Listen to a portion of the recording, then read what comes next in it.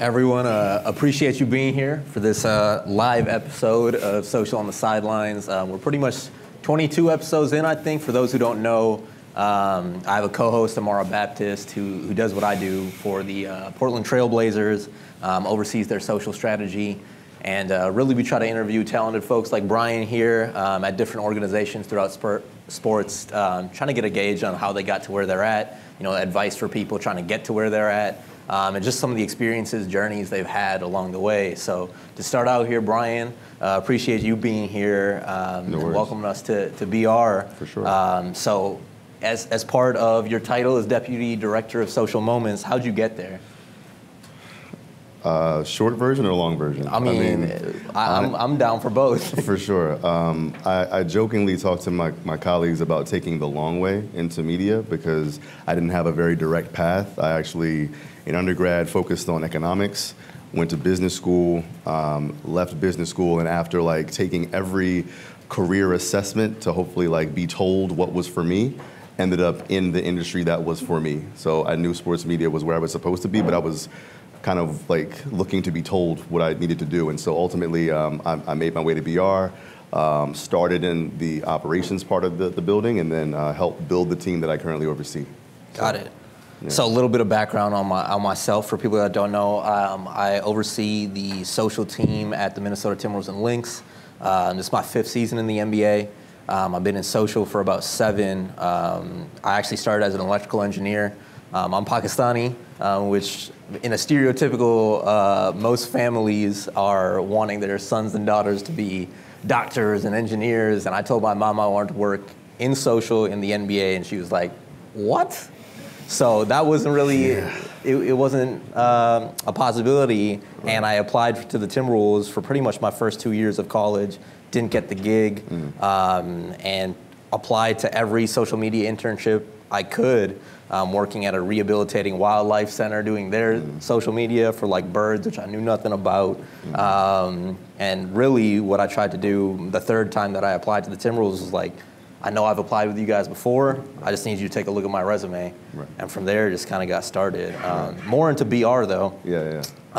Tell us a little bit about the setup with the social team. I've had the pleasure of going to the SF office and then this office as well. For sure. And the sheer amount of work that goes on behind the scenes is insane to me, with so many different people working around the clock to get all of these people in here, plus millions around the world, content on the fly. That's great content. Sure. What goes into that?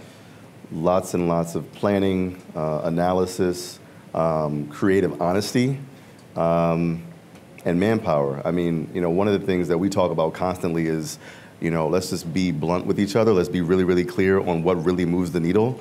It's not enough to spend a lot of time and energy creating something. Once you created something, cool, you made something. But now is it good? And not just is it good, is it worthy of stopping someone from scrolling past it on their timeline? Or is it actually standing out next to another publisher who's trying to compete and create content around the same exact event that we're creating content for? So that type of energy is what you're going to get when you're in any of our brainstorms or any of our Slack conversations. We have a healthy relationship with each other. It's always respectful, but more than anything, it's we're not going to fake the funk with each other. We're going to keep it very, very honest and clear about, okay, this meets the bar and this doesn't meet the bar. And we're also honest about okay, this is stale. And generally speaking, when we say something is stale to us, it means that other publishers are about to start doing it. So we're kind of on to the next thing, putting more time and energy and research into what that next frontier can be, and just kind of keeping that, keep continuing to push the envelope, creatively, and not being fearful of failing either, and by failing, I really mean not meeting whatever your average engagement is or whatever your average video view count is cross-platform. When you're doing something new, sometimes you're not only adjusting to what it takes to do it from a production standpoint, but you're educating the audience on what this execution looks like and how they should interact with it.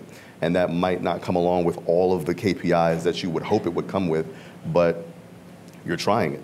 You're trying something new, and you're showing the audience new possibilities. Absolutely. So you talked a little bit about not being afraid to fail, and from an outside perspective for people that might just watch social casually, especially with an account like BR where every fourth comment is delete this, and I can I can resonate with that because at the start of the season the Jimmy Butler fiasco was going on, and we would, as an organization, we would have to cover that because he was on the team. Right. But we would post a photo and we'd get the same type of stuff. How do you deal with that and continue to innovate in a creative fashion while also understanding that some of these users are just doing it to do it? Yeah, I mean, honestly, like, it's two big things. First is that, like, honestly, anybody that's on our social team, whether it's like my group or any of the other groups that we have here, like, I trust their taste. And I believe that, like, these people have the best taste in the industry, bar none. So I trust that. Second, like, the Twitter comments and IG comments and all that kind of stuff, like, it's the mob. Like, I don't know, some people are just doing it for clout. They're doing it for retweets. They want to get their own page popping. They want to get their own account. Like, they want likes, they want shares. They're like, if they get a certain amount of retweets, they're dropping SoundCloud leaks and stuff like that. Like, cool. All right. If you can come up off of our content, you're welcome. But we're not really stressed about that. You talked a little bit about some KPIs. What does success look like? And I know that's a broad question, but what do you define as success specifically when it comes to social for BR? Yeah, I mean, first I would just point to one that I think we all look at, which is like engagement, cross-platform. We're looking at comments, we're looking at likes, we're looking at shares, retweets, things like that. Informally and far less measurable is like, did this piece of content find its way back to me using another channel? So in any of the 14,000 group chats I'm in, did someone drop this, forgetting or not thinking that I might have done it? That's the measure or the metric that I'm like, okay, this resonated. Certain things, we're in the middle of a Black History Month project. That made its way to one of my group chats where I'm like, okay, got it. This is organically, and this isn't just people supporting the project because they know I work here. It's like, oh no, they watched it, they engaged with it, they enjoyed it. So those are kind of the main things we're looking at. Absolutely. So between New York and SF, a lot of people might not realize that all the content that's going on is being developed at these two different places, but still going on to the one platform. Yeah, What's the communication like? I've seen some of those Slack channels, and I'm not envious because that's a lot going on there. How do you guys work with all that?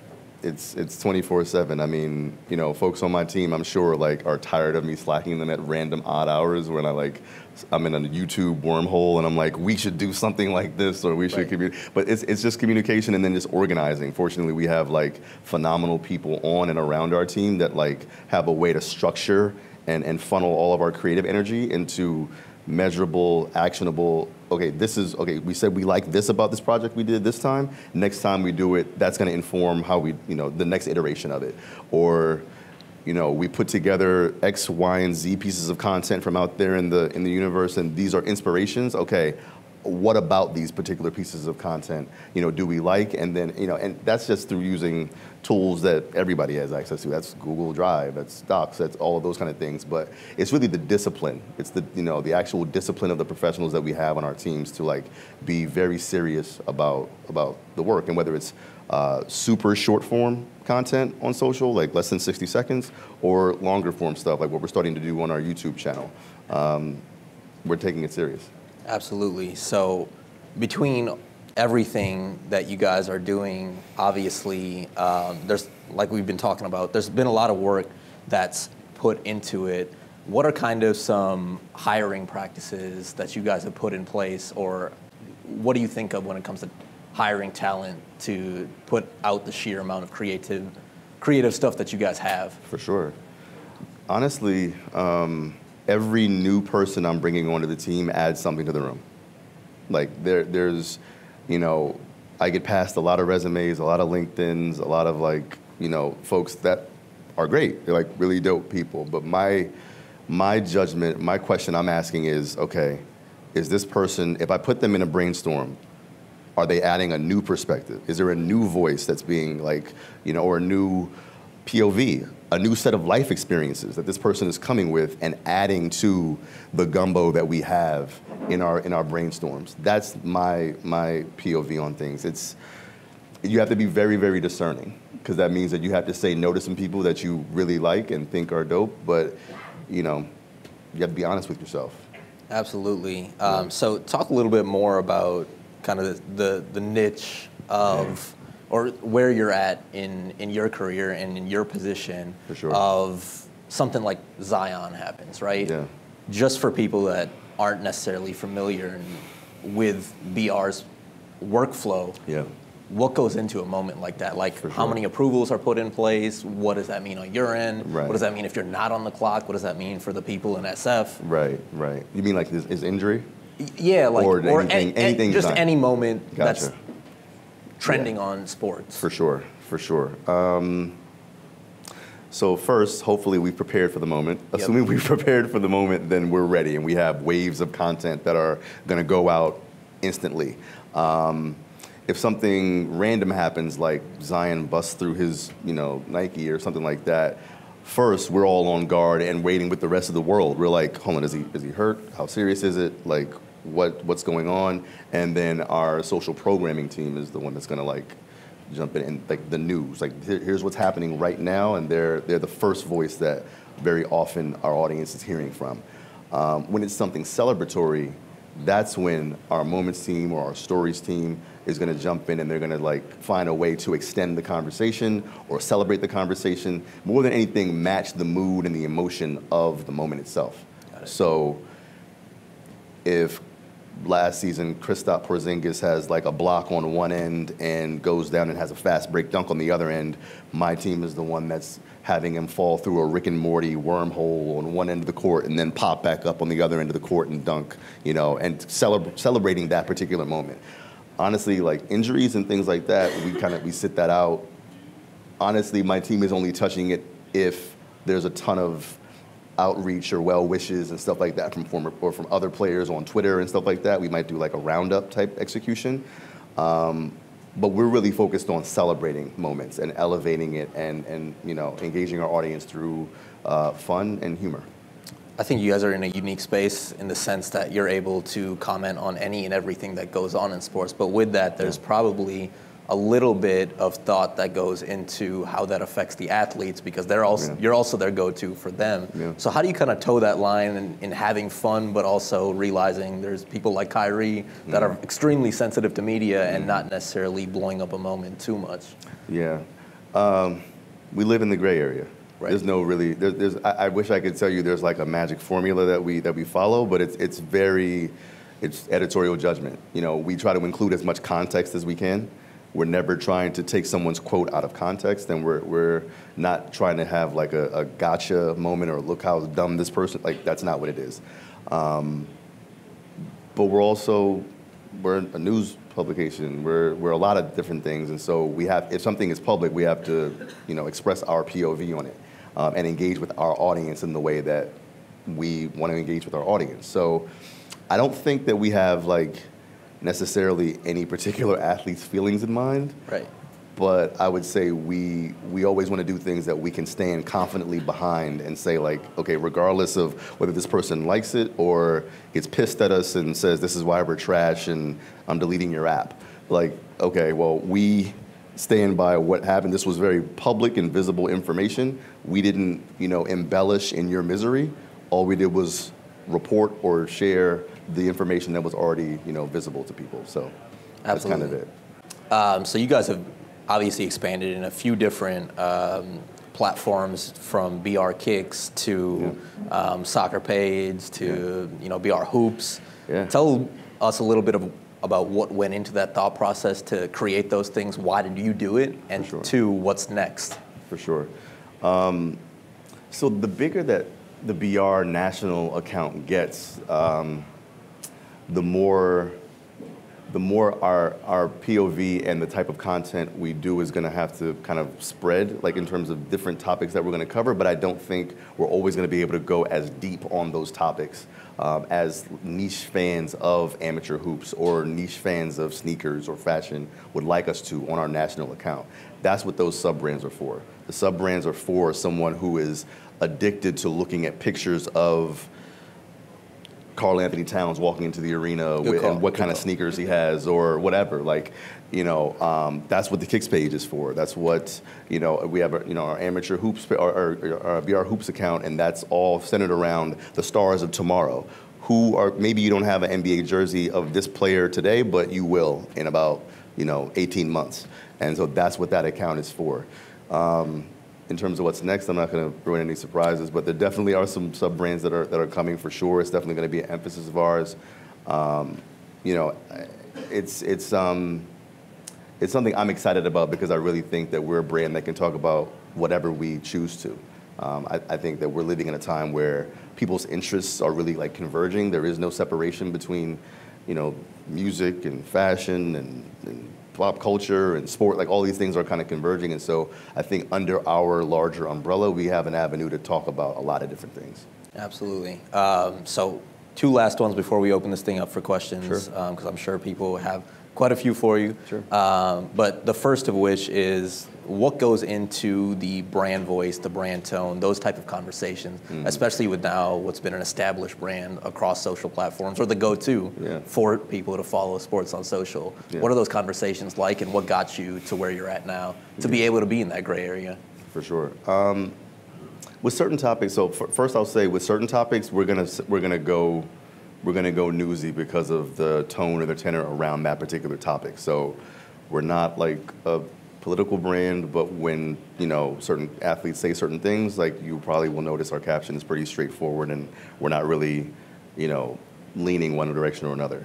Fun and celebratory stuff, we will speak like we would speak in a group chat. We're gonna speak like the need for formality on social is kind of unnecessary in those moments, and that is kind of like what dictates our conversations about it. But it's so intrinsic to like our team and what we do. I can't say that we have a ton of thoughts or conversations about this sounds too formal. It's more just like shades of gray, shades of like, okay, how casual do we want to be, and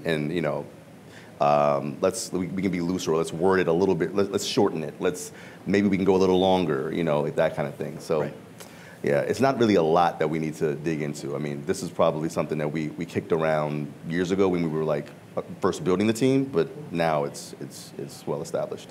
So the last one before we open it up for everyone. Obviously, you guys work with Omar and House of Highlights and the team over there. Yeah. How do you guys ensure that, especially when it comes to the algorithms and feeds that are in place, that you're not hitting people over the head with the same content? What is that relationship like? Yeah. And how do you ensure that you're still putting out things that are mutually beneficial? For sure. Lots and lots and lots of coordination. I mean, you referenced Slack earlier. There's a Slack channel or 3 or 8 that folks that are working in real time late at night are reaching out to folks on the House of Highlights side, and they're deciding, we're going to run with this, we're going to run with that. Okay, this is one where we might have some overlap. Okay, cool, let's make a note of that. But that's the extent of, specifically like making sure that we don't hit people over the head, with the same or duplicative content. We want each brand to have its own voice and to have its own content buckets and not to feel like they're the exact same account. But there will be some overlap naturally. An amazing NBA highlight, you might see it both places, maybe. But we're doing as much as we can internally to prevent like too much overlap. There should be a lot that you experience from the HOH account that you're not going to get on BR, and that's good. Like that, to have a unique value proposition is a good thing. And honestly, I want the exact same thing for BR National and then all of the sub brands we referenced earlier. They should all have their own unique value proposition that warrants a follow, or a comment, or a like, or whatever. Right. That answer was so thorough that they put the lights on. I didn't know that was happening. That's wild. Yeah. So we just want to open it up to questions for any questions that anybody has off the bat. Nick. Sure. Question for both of you, because I think you guys have different answers. But so specifically in basketball, you have people. Yeah, I'll stand up too. So specifically in basketball, there's a lot of the meme accounts or the parody accounts. In basketball, you have Dunk and Hoops Nation, which are pretty big. How important are like the kids, like these kids are like 18? How important is someone like Buster to you guys on the publisher side and then you guys on the NBA side, whether it's having them at games or leveraging them to create the content for you and then source it back to you guys? How does that play into your strategy? I'll lead. So the question, if I can rephrase for the podcast listeners that end up listening to this, is how do we act on influencers in the space and utilize their talents, and how do those conversations go about? So especially on the team side and the organizational side of things, it differs depending on where you're at and what the organizational initiatives are. I can say when I was in Sacramento, we had, I can confidently say, a near unlimited budget to do things like that, because there was a push to be a global brand beyond just the Sacramento Kings. They wanted to be the go-to team for kids in India to kids in China to everywhere. And so with that came the ability to work with a bunch of different influencers and have those conversations to try to find things that would make sense for us to engage with those folks. I can say at the Timberwolves, we're very nuanced about how we do and who we work with. And so, it's a different budget, and I have different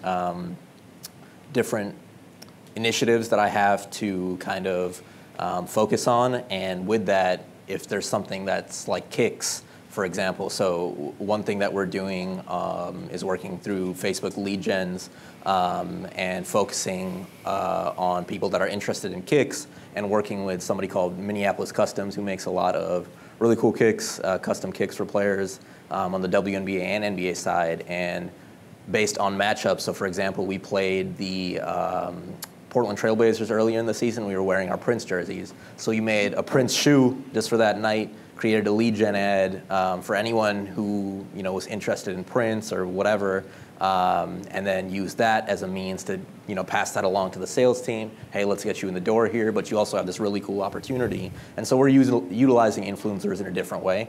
It's not necessarily just content driven, but it's more long form.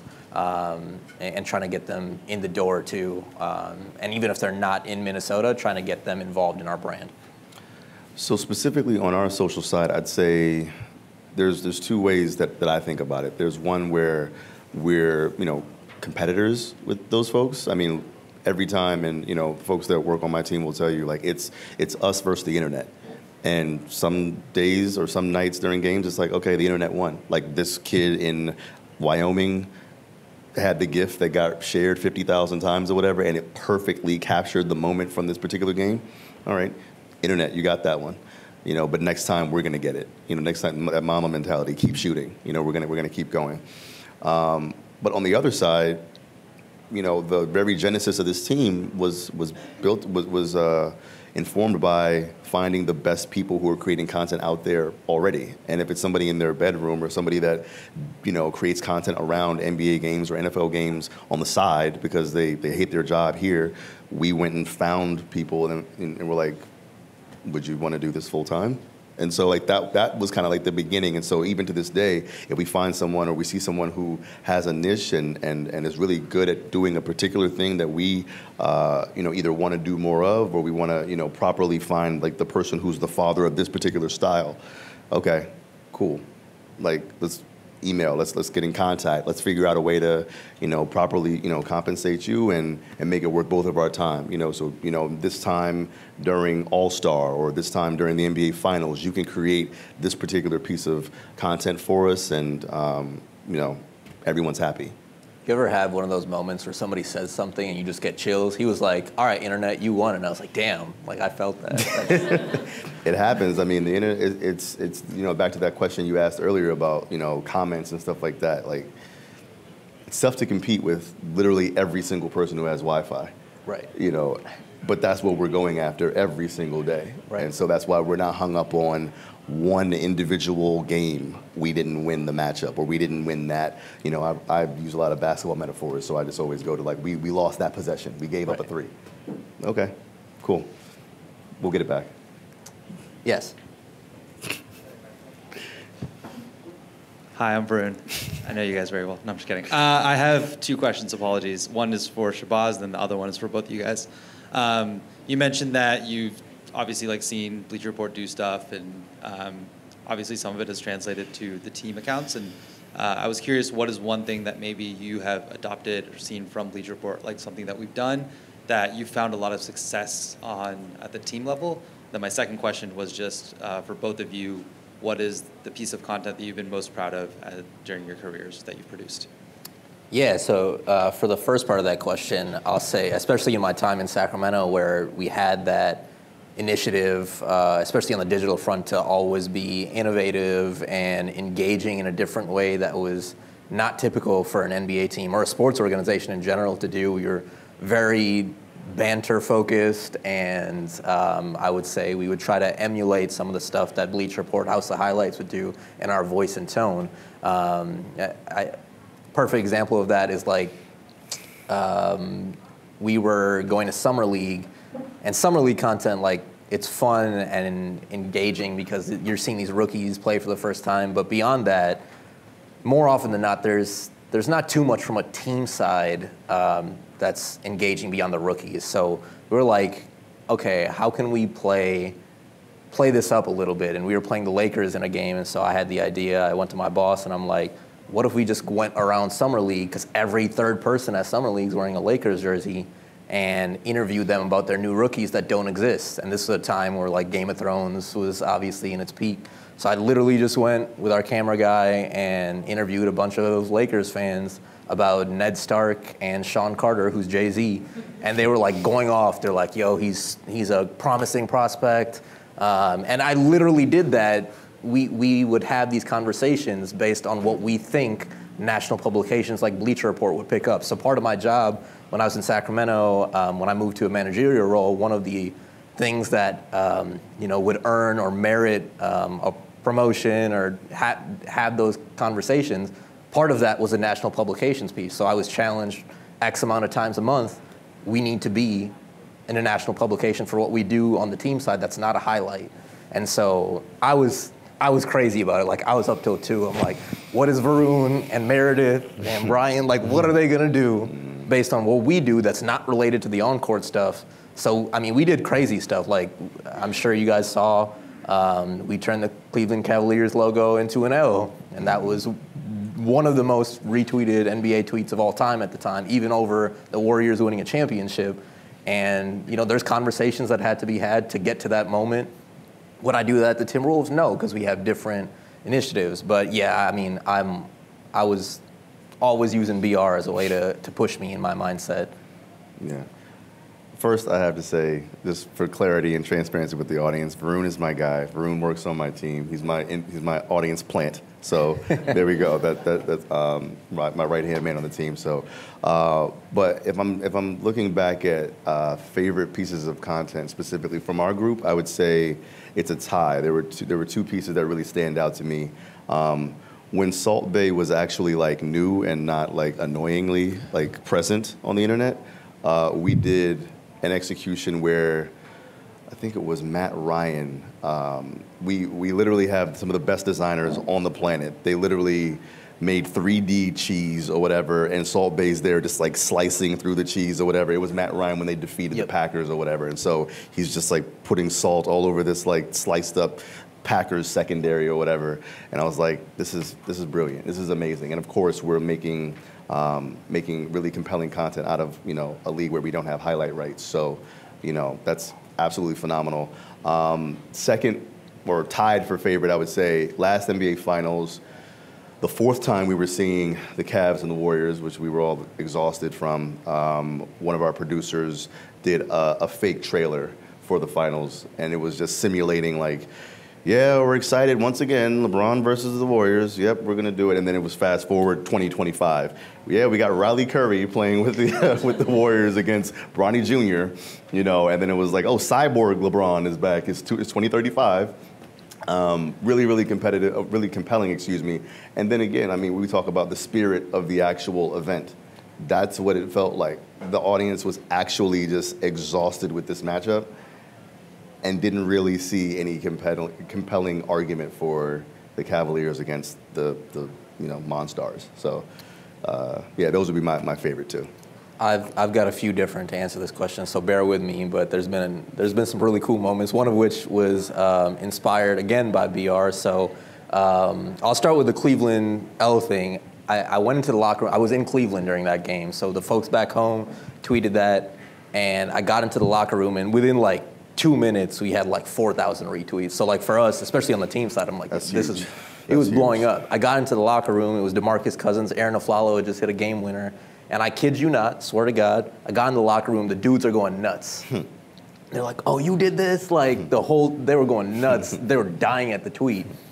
And on the other side of things, there was other folks within the organization that weren't as pleased with it. So I just remember that moment just because we had people within our organization like fighting for us to keep that up. And then we also have people that are like, we should never do, it's LeBron. Like, why would you, he just won a championship. Like, why would you do that? But that was a memorable moment. Another one that I was talking about, inspired by BR. So, not gonna lie, we tried to poach one of your freelancers.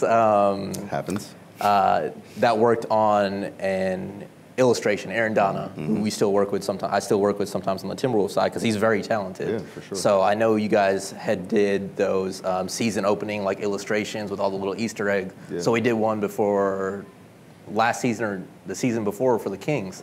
That had all these little Easter eggs, like Costa Kufis was on a 2K poster in the back because everyone calls him 2K. Buddy Buckets literally had, or Buddy Hield had buckets in his hand to signify him being Buddy Buckets, and the response was so tremendous that it literally turned into a piece of merch because people clamored for it, and we were selling it on our social media night. So that was really cool. But my favorite thing that's ever happened was I had the ability to go to Haiti with Skal Labissiere, who's a player now for the Portland Trailblazers, but he was on the Kings, and I got to cover him going home. He was part of the earthquake at the time. He has a really great story. And he was visiting home for the first time since the earthquake, now that he was in the NBA. And I was walking with him, and just on the side of the street, you know, in rural Haiti, saw the guy who helped carry him out of the rubble to save his life. Wow. And I captured that moment. And it wasn't anything that got like ridiculous. It wasn't 50,000 retweets. It wasn't 200 articles. You know, there was, I think BR actually did a piece on it, but for me that was the most impactful because it just saw, I just saw the impact that the game has had, and being able to capture that and be there for that moment was just insane and will always sit with me. Yeah, those are real stories that need to be told, and they're not less valuable because they get less retweets or less engagement and all of that kind of stuff. To double back to your first point you made about, you know, making fun of LeBron and people just being petrified, like, oh my God. Like, they're people too. You know, these athletes are people, and this specific generation of athlete has like grown up with social media, and as they are finding out when they get to a bigger platform, that thing they tweeted about Aaron Rodgers back in 2011, or that thing that they tweeted about LeBron or whoever else back in 2013 before they got drafted, it's just a part of the social conversation. Like, it's nothing personal. No one's attacking you or your character or who you are as a person, but the jokes will fly. And sometimes they're about you. Sorry. Any other questions?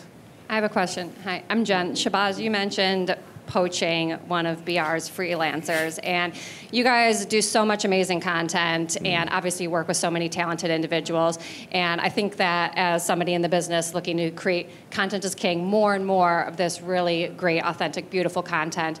What suggestions do you have, do's, don'ts, tricks of the trade for working with freelancers and finding those types of talented people to bring on for your projects? I would say don't always look for people that, I mean, I think this sounds pretty simple, but it's difficult in practice, which is someone who's creating something that you don't currently make. Have some imagination with like how you can work with that person. You know, open up your imagination or your creative capacity to like start to incorporate some things that they do into your creative portfolio, like your content buckets. I think that with a lot of the people that we find, we're like, the same point I made about personnel and hiring people and who, like, what they're adding to the pot. With independent contractors and artists and people that are literally all over the globe, we're finding people that do something unique and that do something special. And so it's just being open to receive what this new artist does. And then when you engage with them, really be clear on what you're trying to get out of the situation. Be clear, and by get out of the situation, I mean the type of content you're hoping to get out of it. And then also, like I mentioned before, be okay if this new thing you're trying doesn't perform the way these tried and true content buckets perform. They're not gonna, it's not a one-to-one. We separate these things out, and I speak all the time, and Varun will tell you, is like analytics and performance and all that kind of stuff is only a part of how I assess our team's performance. It's great that we got 10,000 retweets and LeBron reshared this on his IG story. It's fantastic. Was it creatively ambitious?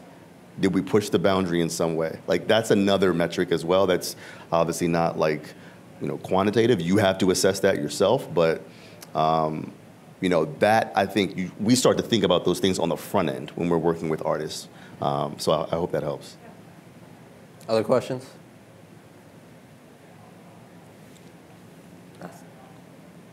Must have nailed it. Cool. Cool. Solid. Thanks, everyone. Appreciate it. Thank you.